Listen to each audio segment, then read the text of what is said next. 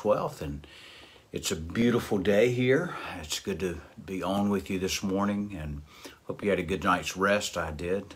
Had a good time last night. I was in the student ministry with the students last night, and just sharing with them, and just want to encourage us that we have a great next generation coming up, and I was encouraged by that last night. Just want to encourage you to share this morning, if you will. Go ahead and hit that share button so that we can get the word out there and hopefully get people in the word. Want to let everybody know, yesterday as I was doing the daily devotion, we had a power outage here at the church, so I'm not sure exactly where everything dropped off, and so I'm going to pick up this morning on some of the points I was making regarding Abraham and when he took to sacrifice his son Isaac, as the writer of Hebrews begins to explain to us in that. And so we can't avoid those power outages, but my apologies for yesterday. It was something that was out of our control, and oftentimes there are a lot of things in our life that aren't in our control.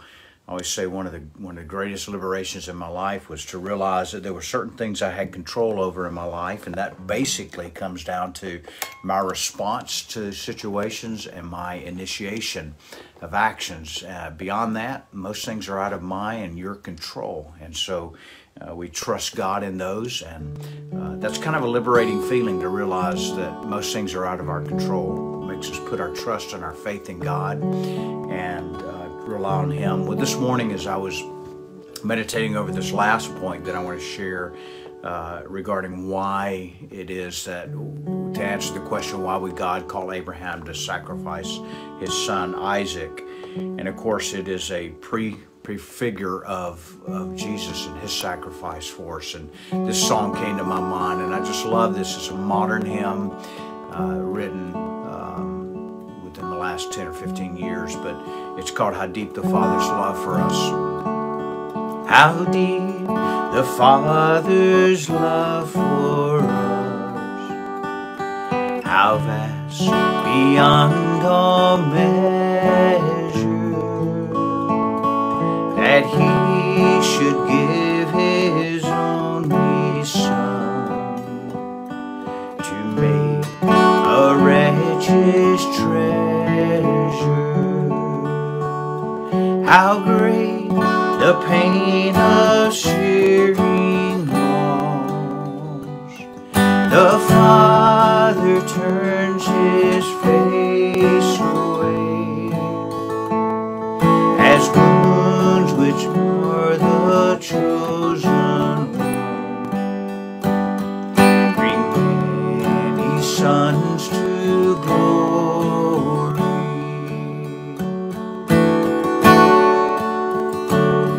Behold the man upon the cross, my sin upon His shoulders. Ashamed I hear my mocking voice call out among the scoffers.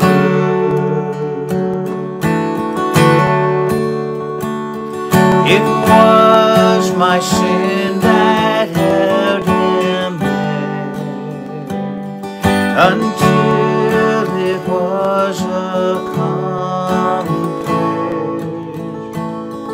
His dying breath has brought me life.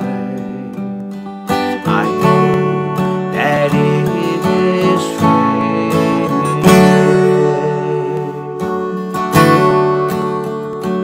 and I will not boast in anything, no gifts, no power, no wisdom, but I will boast in Jesus Christ, His death and resurrection.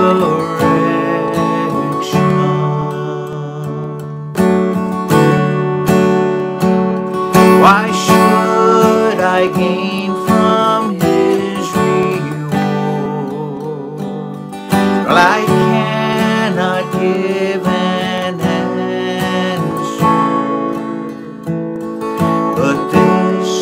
I know with all my heart, His wounds have paid my ransom. I'm going to sing that last stanza again. And the writer in the song asks the question, why should I gain? Why should I gain from His reward? But the writer has in mind there that as Christ was seated at the right hand of the Father after His resurrection and ascension, that His righteousness has been imputed to me and to you, and we have become heirs, joint heirs with Christ. All that the Father has given Christ, He has given us. And so the writer's asking, why should I gain when I didn't do anything? Jesus did it all for me. And so just contemplate that thought as I sing this last stanza again. Why should I gain from His reward? I cannot give an answer, but this I know with all my heart, His wounds have paid my ransom. His wounds have paid my ransom. The debt that we owed, the debt of sin, the wages of sin is death, the Bible says. We owed that as a consequence of our sins, but Jesus paid all of that debt for us, and He paid the ransom. We were held captive by the enemy and in his grip, and there was a ransom due. We were kidnapped, held captive, but Jesus paid our ransom for us. Man, what a glorious thought. If that does not cause you to worship Him, then man, I don't know, your spirit's dead. He's paid our ransom, and we want to worship Him today. And it's Him that we put our faith in and our trust. Well, here we're speaking of faith, and the writer in Hebrews chapter 11, again, yesterday we had a power outage, and so I'm not sure how much of this last point was picked up, but I think it's the most important point as we ask the question, why did God call Abraham to sacrifice his son Isaac? And of course, we're making reference to Hebrews chapter 11, verses 17 through 19. And I'll read that passage. By faith, Abraham, when he was tested, offered up Isaac. And he who received the promises was in the act of offering up his only son, of whom it was said, through Isaac shall your offspring be named. He, that is Abraham, considered that God was able to even raise him, that is Isaac, from the dead, from which figuratively speaking, he did receive him back. And so here the writer is making reference to that time when God had called Isaac to sacrifice his one and only son. And we were looking at the question yesterday, why is it that God would call Abraham to sacrifice his only son? Which we know that in the law and repeated in Jeremiah that God had often judged other nations because they were actually sacrificing their children to false gods. So why is it that God would offer or ask Abraham, command Abraham to offer his one and only son? Well, we looked yesterday at some reasons that are really not given in Scripture, but we can see them in the narrative of what's recorded in Genesis chapter 22 for us of the whole story. The first thing we saw that God had commanded Abraham to offer Isaac as a means of testing his faith, of proving his faith, not proving it to God, but to cause Abraham to draw near and seek God more. And oftentimes in our lives, tests come so that it proves, it refines our faith as we learn to lean and to trust on God. And we're reminded that it's impossible to please God apart from faith. It is pleasing to God when we're obedient to His commands. Jesus said, if you love me, you obey my commands. But that starts by faith. Where there's not a faith, then it's impossible to please God. And of course, we know as believers that it's our faith and our trust in God. There's nothing that makes us right with God apart from our trust and belief and faith in Jesus Christ and His sacrifice for us. The second thing was that we had stated that that Isaac being sacrificed, or figuratively being sacrificed by Abraham to God, was to show that Abraham was the father of all who would be of the faith. And we know at this point now we are the seed of Abraham. And so as Abraham was made righteous, Abraham was made right with God by his faith, we know that again, in order to be right with God is to trust in God, to trust in Christ's sacrifice in that. So Abraham was proven to be the father of all who would have faith in God, and that includes us. His command was to provide an example to you and I of absolute obedience, that God calls us to obedience. It's one thing to believe the truths of the Word of God, to agree with His commands, but it's quite another thing to walk out in those commands in obedience. And God does call us to obedience to His Word and His commands. Fourthly, we had said that the command to sacrifice Isaac was to reveal God as Jehovah Jireh. That there was no lamb that Abraham took with he and Isaac up the mountain. And at one point, Isaac said, I see the fire and I see the wood, but where's the lamb that we're going to sacrifice? And the first time the word Jehovah Jireh, God is our provider, is listed in that account. And so we look to God as our provider, first and foremost, as our provider for the payment of our sins. He made a provision for that in Christ. But in all of our life, we're to look to God as our provider and not to man and not to this world. The world has a lot of things to offer.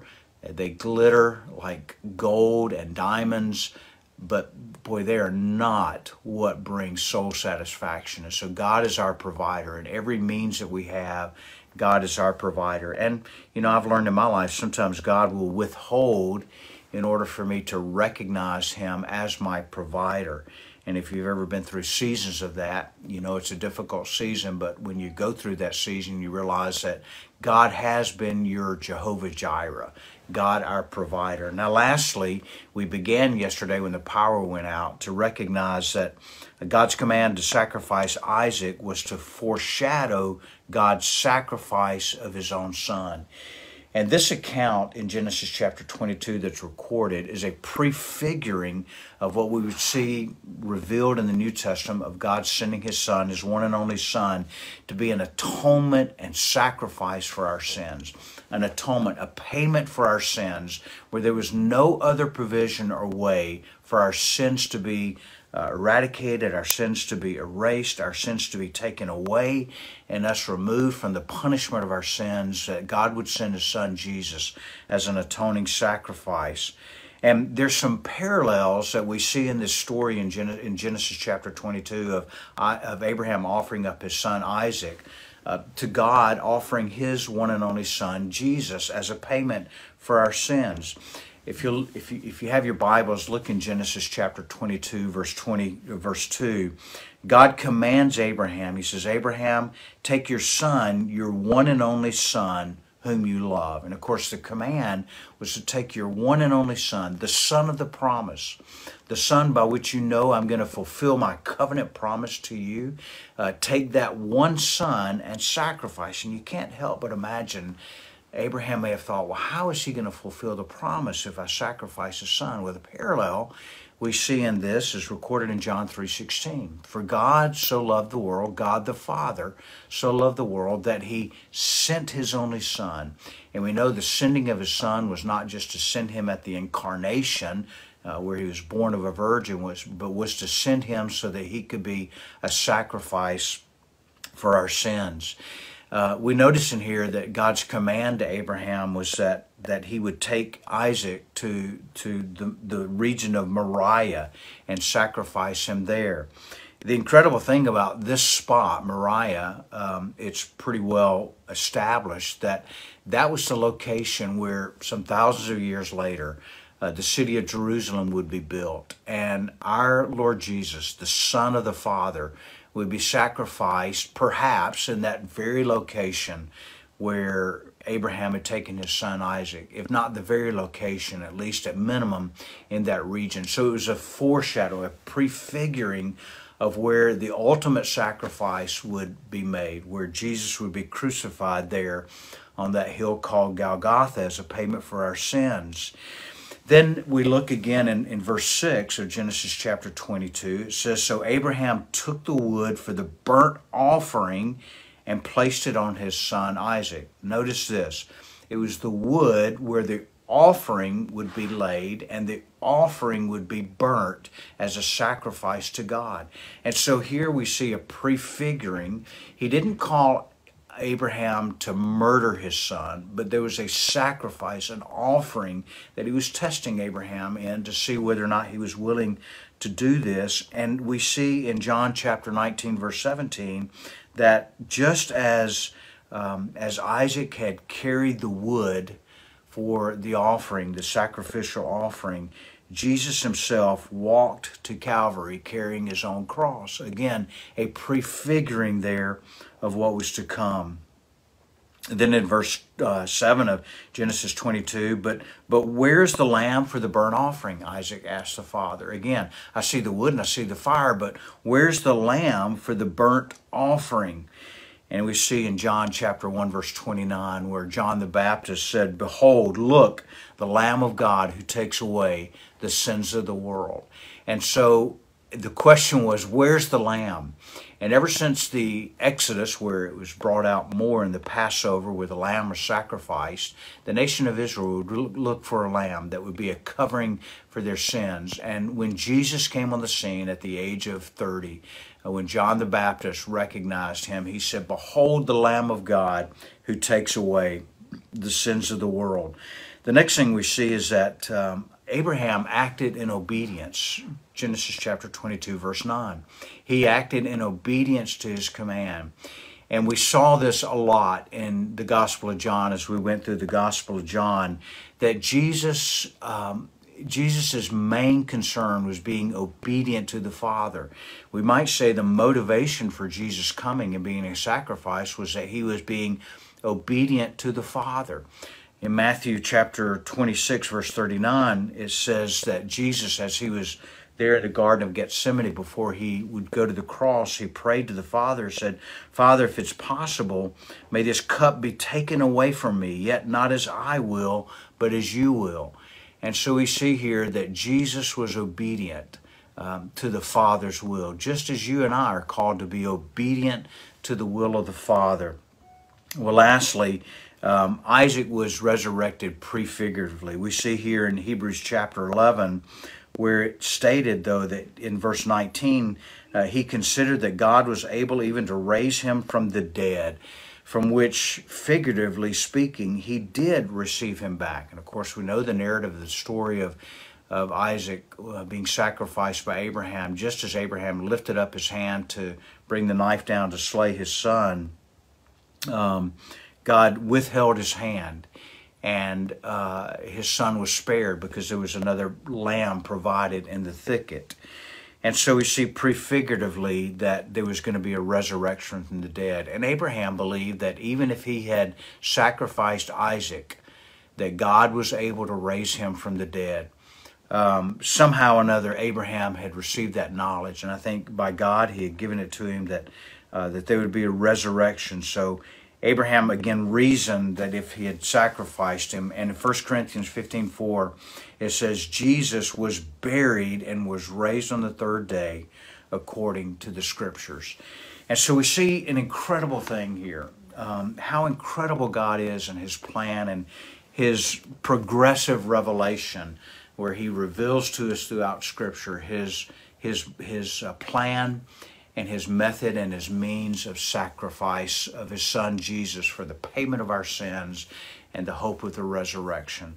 Well, I pray today that you'd meditate on these truths and you'd recognize and realize how deep the Father's love is for you and for me, and that he sent his one and only Son, that he would be a payment and a sacrifice for our sins. And I trust today that if you're watching this, you have placed your trust in Christ. If you've not placed your trust in Christ and you want to know more about how you can do that, I'd love to have an opportunity to talk to you. You can make a comment there in the comments, and I would love to get back with you and get with you and share with you how you can truly know that your sins are forgiven. by the shed blood of Christ. Pray today that God would give you an opportunity to plant a seed of the gospel in somebody's heart. And we would recognize that a seed has been planted there, that God would give us the wisdom, the courage to know how to cultivate that seed. And if God, by His grace, would allow us to witness somebody be saved today, where He saves them and we're a part of that, that would make our day. And so let's pray and ask God to give us those opportunities. Let's be intentional about that. Faith comes by hearing, and that by the Word of God. And so we want to be obedient, and we want to be ready to share the gospel with those that we come in contact with today. Well, I look forward to seeing those that are part of First Conyers this morning in person in our corporate worship, that you would be here to worship the Lord together. Our main purpose for gathering on Sunday mornings is to worship God. We worship Him through song. We worship Him through our giving of our tithes and our offerings. And we worship Him in response to the Word of God. And so make plans to be here this weekend in person. And if you're not in our area and you're watching, make sure you make plans to connect in a local church and worship God this weekend. I pray the Lord blesses you. I'm looking forward to seeing you next Monday morning on our daily devotion, and share this devotional. Let's get the word out there so people can grow in the knowledge of the Word of God. I love you, and I pray you have a great day.